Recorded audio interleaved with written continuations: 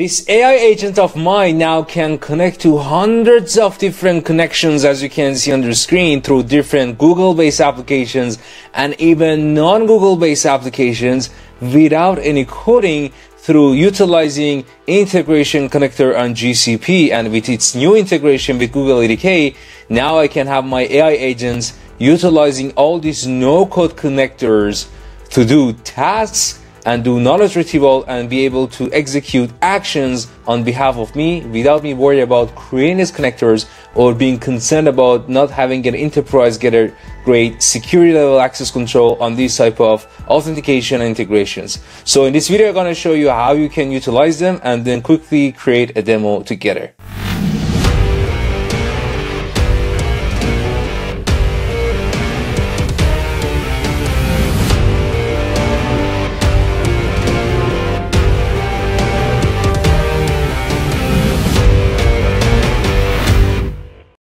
Integration connectors is a service on GCP that, as you can see on my screen, it will let you actually create enterprise grade connectors to all these sources. Some of these sources, as you can see, they're actually Google services. So you can namely click to AlloyDB, BigQuery, YouTube Analytics, Gmail, G Drive, so on and so forth. But also scrolling down, it will also let you connect to non-Google based services and applications.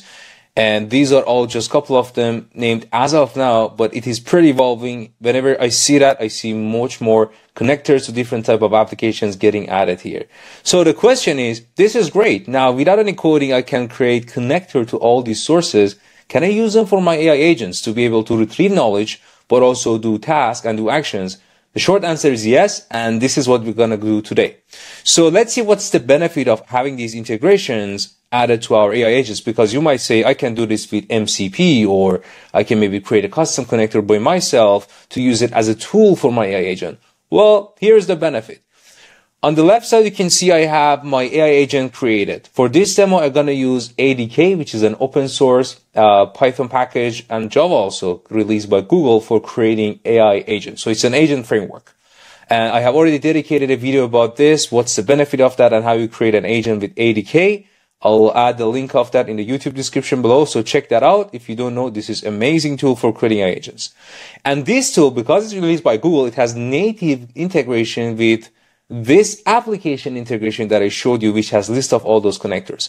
So when you have your agent here, you can then define your connectors to be utilized by the agent. So what's the benefit of using these application integration connectors?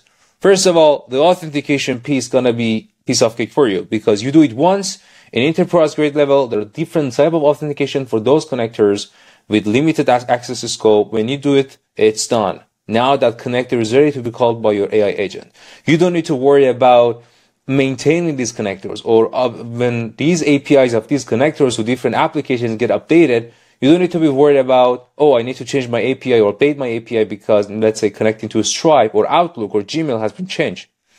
And error handling. These connectors are, again, production level code connectors created for you. You don't need to do it by yourself, and they are definitely following production best practices like error handling, and also schema discovery is there. That means you don't need to tell your agent, hey, this is how you call this tool, this is the schema, this is what you need to provide inputs for calling that, because on backend, the ADK integration with application integration will do it for you. So on the enterprise system side, I just showed you a couple of examples there, but here are a couple of more names of connecting to more than hundreds of different applications. So again, I'm not going to go through all of this, but I just wanted to showcase these names in case you have projects and looking for creating your AI agents to be connected to a couple of these tools and services for any project. Stop coding those connectors and maintaining and doing authentication all by yourself when there are services like this that you can utilize it as of now. So scrolling down, what's the actually key benefits? As we discussed, again, it's pretty rapid. You don't need to code anything. It's low code. And I will show you that without any code, with just a couple of clicks, I'm going to create my connector for showcasing in the demo shortly. It is enterprise security. I told you about it already. So it follow all best practices in authentication, authorizing that. And also you can enable that with virtual networking if you want to secure the connection to these services and agents to make sure they are coming from a secure network. Auto scaling. If there are a lot of demands going through your agents, you got to make sure the connector that you have to those tools are capable of responding to these agentic tasks and requests that is coming in. But good news is that with these application integration connectors on GCP, it has auto scaling capabilities, and it is a managed infrastructure and backend that listen to these requests and connect your agent to those connectors even if the demand is high. So no maintenance is needed from you, as we discussed. You don't need to worry about updating these connectors or maintaining these API calls. And it is pretty user-friendly and AI-friendly for creating connectors for your AI agents. And it's pretty cost-effective too, just serverless to manage. You don't need to actually run 24/7 machines for running heavy custom connectors that you code. All right, here are just some simple real-world use cases to just give you ideas of how you can use these integrations. Let's say for customer services, I see a great potential because now you can connect these AI agents to different internal tools and databases you have to answer a customer query. You just need to access to the databases, some PDF, some PowerPoint, some ticketing issues, some customer information, and having that with just one agent is really not enough, and coding that by yourself is cumbersome. With these connectors, which are more than hundreds, you can connect to all these different sources you have and then connect your agent to do the work for you. Same thing for sales process. Let's say you want to connect to HubSpot to identify best leads, and then you found a lead, then you want to create an opportunity in Salesforce. Good news, HubSpot and Salesforce, they have connectors in this service. And then you need to maybe create a proposal or a draft. You then need to connect to some database services like SAP, which is also supported. And then you might need to send it as an email or a DocuSign for contract processing. Still, it is supported in these connectors. Lastly, for IT operation, as you can say, there are different type of sources that you can detect anomalies or issues, then create maybe incident with ServiceNow or Jira to create tickets and assign it to other people. This is available in a list of connectors that I just showed you about. All right, so for the demo part, what I want to do, I want to create my AI agent using Google ADK, which is again an open source framework for creating AI agents, to be able to create an agent that connects to my Google Drive or Sheets that I have there, and also maybe Gmail, to be able to do all those tasks for me with my chatbot. But I'm not going to create any connectors, and I'm not going to create and launch any MCP server or deploying that as a container to be able to use it for my agent. I want to use this connector service of GCP. So before I dig in, when I have that connector created, I'll show you how. As I told you, Google ADK, which is like, for example, LangChain that you develop agents, it has native connections to this application integration tool. Again, you can use LangChain or other AI frameworks, but ADK has an advantage, which has its own native connection to application integration. Then after creating that, I will just import this application integration connector to ADK, and it will say that, hey, I have in my GCP project, which is in this location, I have already created a connector to my Google Drive, and this is the name of that, which I'm going to show you shortly how I did it. So this is the actions that you can get the file, list the metadata, delete them, update them, add comments, whatever you list here is up to you. And then this is the instruction that how you can use this tool. So I am defining this tool, and then I can give this tool to my agent, which I am defining that with ADK. Hey agent, this is the model Gemini 2.5. Here's the application name and your helpful assistant. This is the instructions you want to give. And by the way, these are a list of tools that you have access to. And these tools are defined here on the top. That's the key. And then you can ask agent, let's say, list all the files that I have in my drive. The response is back, and I'm going to give it a try in my GCP environment right now. So here I am in integration connections. You can see that I have already created multiple connectors to different sources, but just show you how with searching integration connector on the search bar, you should be able to click on connections, and then you will see this page. Then you click on create new. Here, you just need to specify what region you want to have the infrastructure to create these connectors. This is technically what Google will use to maintain and create the connector for you. And it's all managed, nothing needed from you, just maybe a name for having that hosted for you. So I would say, let's say I want to have it in the US. Then here's actually a list of connectors available that I just show you their icons in the documentation. So you see it's a lot. Again, it's both Google applications and non-Google application. Here, let's say I want to connect to my Google Drive. So I just simply type drive, connector version number 1. I will give it a name. and potentially description. You can enable logging, which is absolutely helpful to figure out if the connection is failing, not working, what's the issue. You don't need to code it by yourself. So I want to enable that. And remember I told you auto scalability, you can have minimum and maximum number of nodes for being able to respond to heavy traffics when agents are calling a lot disconnection. And then for authentication piece, based on the type of connector or source of application you're connecting, you have different options here. That's why, again, you don't need to code or worry about authentication when your AI agent's got to do some task with some sources. This is another advantage that I just talked about that. I want to go with the Google management because I'm connecting with my Google Drive. And the scope, you can also limit how much power you want to give to this AI agent, right? For example, I want to see edit, create, and delete all of my Google Drives, or I just want to maybe view my Google Drive app, or just maybe getting some metadata or read only. Let's say I want to have all these. Click on connect, and I'm done. If I click on create, it's going to create my connector because I already did that, so I'm not going to create it again. And you can see that my Google Drive is here, and I was testing with some other Google applications and maybe also non-Google ones like Stripe. It all worked perfectly for me. Now I can take this connector, add it to my AI agent with ADK to start interacting with these connectors. But one more thing I'm going to show you. You can actually create some automations in application integration of Google using these connectors. By automation, I mean there are some tasks that they are deterministic. Hey, grab this file, send an email to that person, write down this, summarize this, and maybe create a ticket. Something like that.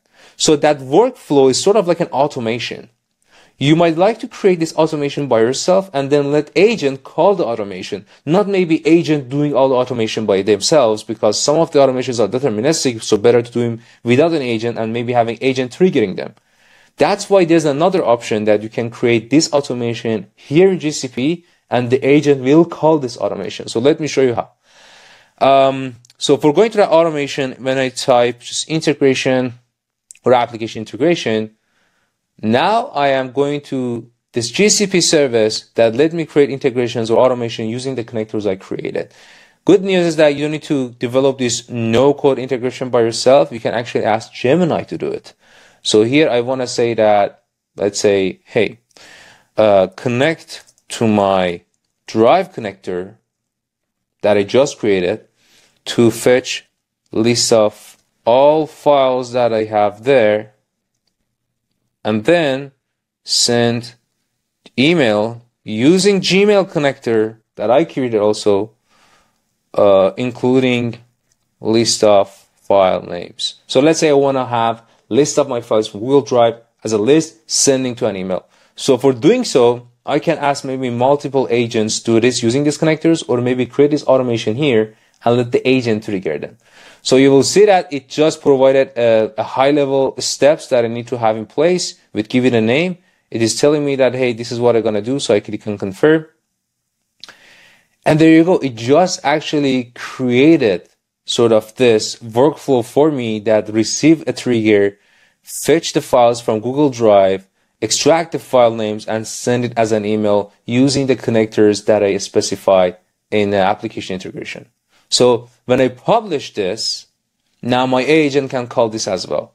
For this demo, I'm not going to do that, but just wanted to show you our possibility. For this demo, my AI agent just want to connect to Google Drive, let's say, to use the connector, not using the automation.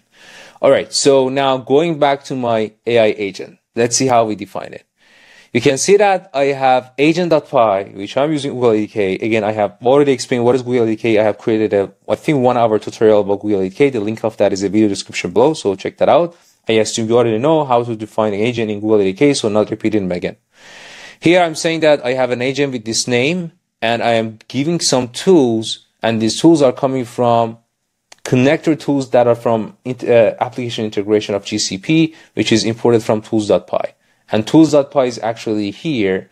This is the section that I'm connecting to my project, to my location. And remember, I have a connection called Drive to show you again. Here we go. I have my connector created with the name Drive. So I'm using the same name here called Drive. And let's say I want to just do these actions with my Google Drive connection that I created. And that's pretty much all. Based on your use case and agent, you might have different tool name and tool instructions. And what I'm going to do For launching this, I just need to type ADK web. ADK will launch an internal UI for me that I can play around with my agent to just make sure this connector is working. So let me open this. And I want to choose my agent and say, give me list of files that I have in my Google Drive. And there you go. You can see that it perfectly and correctly listed all the files that I have in Google Drive. And as you know, you can have that flow of events happening with your agents visualized nicely with Google ADK. So you see that it connected to my actually list of tools that I have, which one of them was Google Drive, and was able to capture a list of documents that I have and give me the response back to me correctly.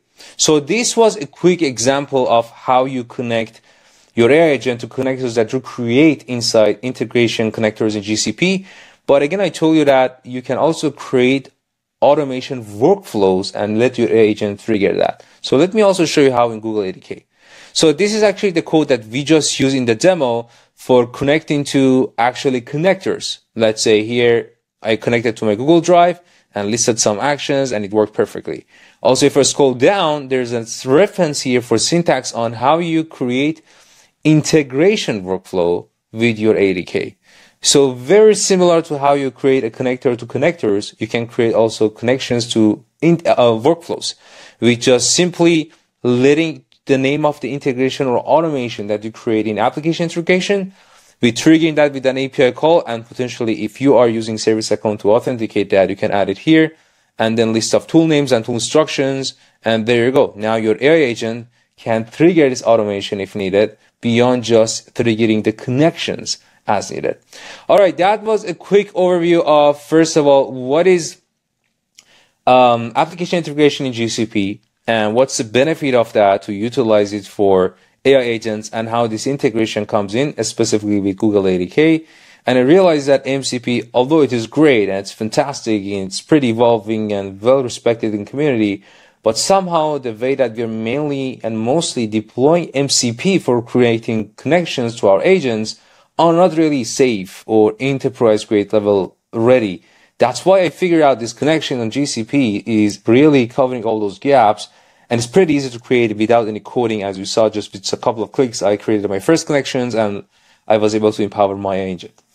I hope you enjoyed this video and found it fruitful. If yes, I would be very thankful if you click on like icon, make sure you share your thoughts in comment sections, and also subscribe so you won't miss the next video. Thank you so much.